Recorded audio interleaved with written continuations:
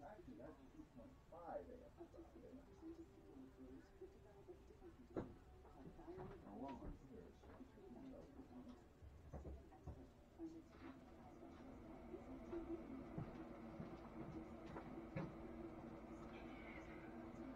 And the next couple months, I got to get down and finish Coastie. Not that I have to finish anything, but I think I told you. These weren't bad. You get 4 of them with the anti-corrosion, supposedly, gaskets for $9.99, which wasn't too bad, actually. Just to have them around for when you need them, they're worth having. They don't look bad. They're a little thinner than normal, but there's plenty of contact there. So now I can hook up the batteries too. So anyway, I gotta get down to Coastie. What had happened was, hold on a second, and I'll tell you. I actually had Ray help me with that because I had to put I had to take the rear end out completely, which was the drive gears, the drive motors, the box, everything, the axles, the wheels. It all came out as one, and it was heavy. Taking it out wasn't too big of a deal, but trying to get it back in when you're trying to line up 16 bolts. What it was is the case had a lip on it all the way around it, and there were 16 studs coming out of the frame that you had to maneuver this in while it has axles and wheels and everything else on it, and no room, with everything else in the way. So, and being somewhat heavy and sloppy, and it was just a pain in the ass. So Ray came over to help me lift it in there, which was good. So when we went to put it in, which we got it in, but the axle was a little bit wider. Now what had happened was I ordered new wheels for it. Well, the wheels, if I ordered them directly from the joint that sold them, the wheels were like $30 a piece. You know, I found them online for 10. You know, and then they wanted to charge like an extra $15, I think it was. I think these numbers are right. I know it was extremely high. An extra $15 for the gear spacer, because they had a gear where the belt went to, and then I had a spacer that adapted to that and adapted to the wheels. I think I threw the wheels out, but and the wheels were drilled out. You could tell that they drilled them out, so the wheels weren't even made for this unit. They bought the wheels, they didn't fit, so you can see where they oblong the holes. You know, I mean, it was really a chop job. You know, I mean, for something that cost as much as it did, this company did a real chop job.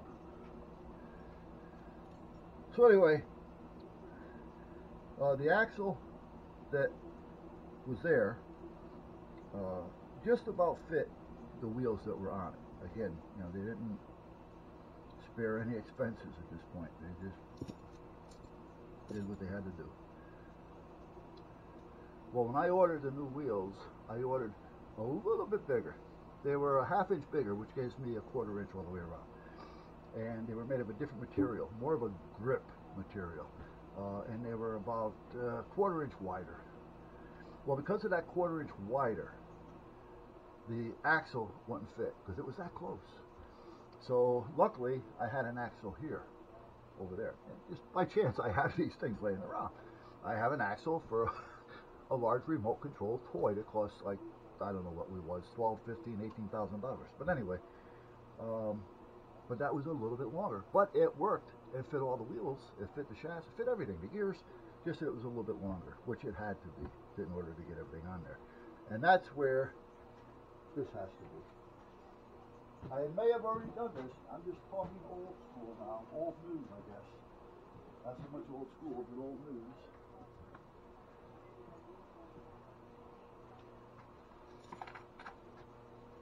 I'm going to try to draw it from the bottom. So the bottom of the unit came down like this. This was all fiberglass. And then up, and then it came up. This is the hull part. This is the bottom part. And it was like that on both sides. The box fit in here with the axle. And the box was actually way down, sitting upright. Well, the axle was actually in here. I'm sorry. The box was here more. Sorry about that. So the axles were right almost against this piece of fiberglass. It was tight enough to where you couldn't get in there to get a wrench in there. You know, you couldn't, there's no way possible to get in between the fiberglass and the nut that was holding the wheel on, the Carter pin. You couldn't get to anything. It was like, you were lucky if you had a 1/16 of an inch there or so. If you look at some of the videos back on, Coasties 24, I think it is, you'll see what I'm talking about. So in this box, however, you got the axle coming across in here. The wheels are in here. All right, and you have no room. The wheels are here. And the dry shaft goes across to here like that. And then you have a big motor here and another big motor here. This is all inside. And then you have pulleys and gears and all that kind of shit. And then you had around the edges, you had all those little holes that had to be put into the studs that you had to screw around with. Anyhow, the sleeves come in handy for something. With the new axle, we're just going to do this. With the new axle being too long, we had to cut a 3-inch hole in this. Now, looking at it sideways, you're looking at something like this. You know, and the other piece, this back part here would be this part.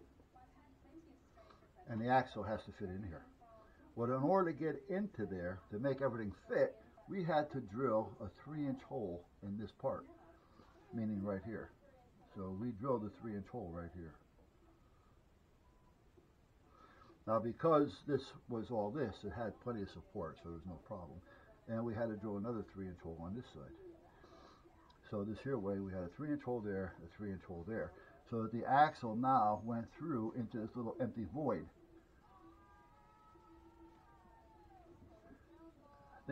I think I'm doing it to where you can follow. I know, again, so I get, I may confuse you doing it.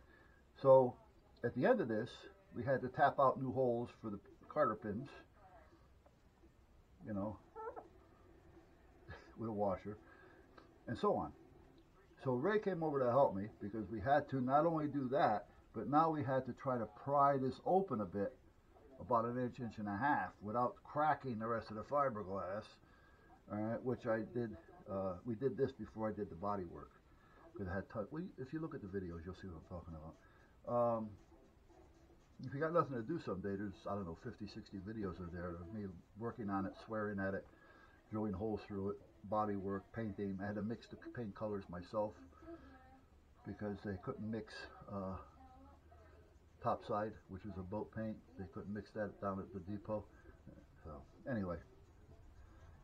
So what happened now is they took it. Everything was supposed to be done. They took it. But when they went to use it, because I got no room here to use it, and the only way I can use it is I'd have to bring the trailer back. Well, I had the trailer back there, but put it in the trailer, pull the trailer out front, open the trailer to take it out, and try running it. And if it didn't work, then I'd have to put it back on the trailer, pull the trailer back again. So anyway, I'm thinking everything should be okay. Now, there's a twofold problem here. Remember, I made the wheels a little bit bigger. And this is where some of the design and some of me not paying attention. So, however, I put it on. When they took it down there and they were going to use it, one of the wheels was going click, click, click, click, click, click, and it kept wanting to go in circles. Well, that was one of the problems that I had to start with, but that was because the wheel wasn't touching. The wheel was just spinning because they were worn out completely. So that one wheel wasn't turning. Well, what had happened was, because of this, the Carter pin got caught as it was trying to turn in this hole. As the axle's turning, the Carter pin is turning, it locked in, and it kind of went, if the hole is like this, and this comes through, the Carter pin kind of went, one of the legs went through this way, and the other one is going this way, and it got caught in the hole. So we got to get up under there and do something with that Carter pin. Hopefully we can get to it without screwing it up and taking it all apart again. I think we can. Now, the other downfall is that if you're looking at the bottom of the boat, there's the boat, Here's the back wheel. Well, I went a 1/4 inch bigger all the way around, 1/2 inch total. In the front, it has 2 little caster wheels, and they sit back here actually. So with those wheels being there, let me redo this again. You're only seeing about half of that wheel because this is sitting real low with the other wheel on it. With the old wheels, it was still sitting low. So if this is the ground, the boat is kind of like that. So that wheel is barely keeping this boat front off the ground. I don't know why they did a chop job on it, but well, what happened now that I've made a larger wheel, this comes down and scrapes on the ground if there's any little bumps and things, which you take the ground, a little rock and asphalt, as soon as it catches, it won't go anywhere. And it'll start to spin. Again, which way, who the hell knows? So, I wasn't paying attention. That could have been, I could have fixed that if I noticed it. We just got to put a bigger wheel on there. You know, again, maybe instead of having the 1.5 that it has, go maybe a 2. You know, I might even go to 2.5. You know, I don't care if it goes one way or the other, as long as everything is off the ground. So that's what I got to do. So that's got to be coming up. I'll take you guys down there with me when I go. I'm not going to be anywhere where I got to worry about recording. No, I'm not. Hey, if you guys happen to see any videos pop up that still have my old P.O. box on it, it's not there. It's not active. I got rid of that P.O. box. What had happened was they were going crazy on prices. So this is stupid. It really is. So I took it off. However, I put videos, 2-3 videos on that will be like a year from now, 2 years from now. I think it'll let you jump 2 or 3 years. So every now and then a video that I posted 2 years ago may pop up. And if it does, I may not even know what the hell it is, because I can't remember what I did yesterday, never mind what I posted 2 years ago. Alright, so I think we're all set with that. Now we got these, we do.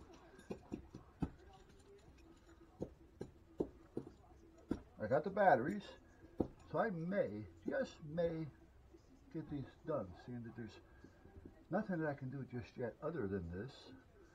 I want to get that put up, but I can do that. I'm going to put it back up there, the tablet.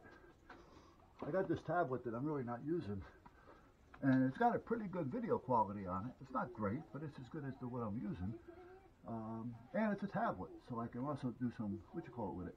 I used to have it up here, up there, on a bracket that I made. I took that bracket down and modified it for the Samsung tablet that I use in the van. So I think I'm going to put it back up there because the video on it, and not only that, but it has a large screen so I can see where the hell it is that I'm recording. Okay, let me get the... Okay. I had all the wires that I needed to hook up. So I could have put them all on the batteries, on here, put them over there on the batteries, and tied the batteries right into the post. And now I can't find the darn things. Oh, I gotta do that too. Let me pull this out so I remember it. Hey, there, good. I want to make a dancing girl lamp, or twinkle twinkle star type thing.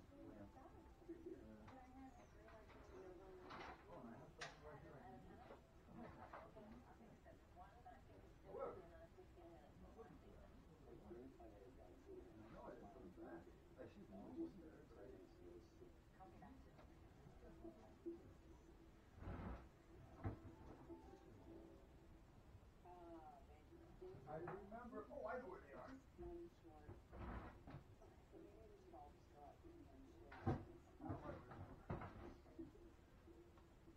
I remember that I got got some penetrating oil down inside them. So that make sure that this is okay. Here they are. Okay. Okay. This one should have ends on both. It does. Okie dokie. This one I have to put an end on it, so let's see if I can use this to get this off here. I left a little extra just in case I needed it.